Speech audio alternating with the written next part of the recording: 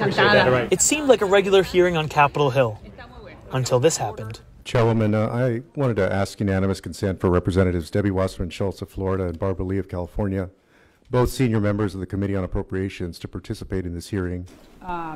Thank you for that request. Debbie Wasserman Schultz, it's more than welcome. Barbara Lee is not. The chairwoman of a House Foreign Affairs subcommittee, Maria Elvira Salazar, refused to hear from Barbara Lee, a leading black Democrat in Congress. The subject?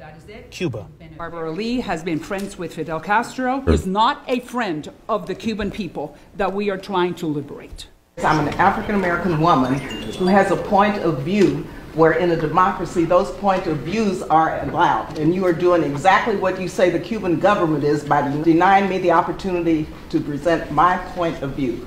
What is wrong with this picture? I would love to have this same type of political discourse in Havana.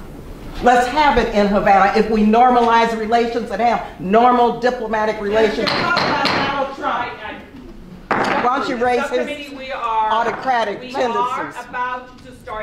Wasserman Schultz, a Democrat who supports sanctions like Salazar, walked out with Lee, even though she was welcome to stay. Inside the hearing, Lee's colleague said her opinion on Cuba needed to be heard. That Barbara Lee is not a pawn or a puppet or part of a scheme of Cuba. She is a black woman who was just silenced. Another colleague read out Lee's statement.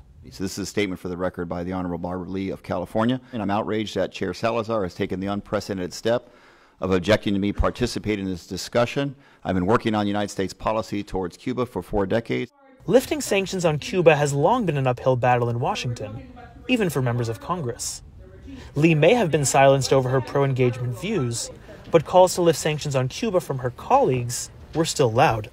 As President Obama recognized, the embargo on Cuba has not only failed to advance U.S. interests, but has had devastating humanitarian effects. U.S. policy toward Cuba seems perpetually stuck in the Cold War, held hostage by those who are still in their feelings and who seemingly want to cripple the country entirely with little regard for whether it advances U.S. interests or increases the suffering of the Cuban people.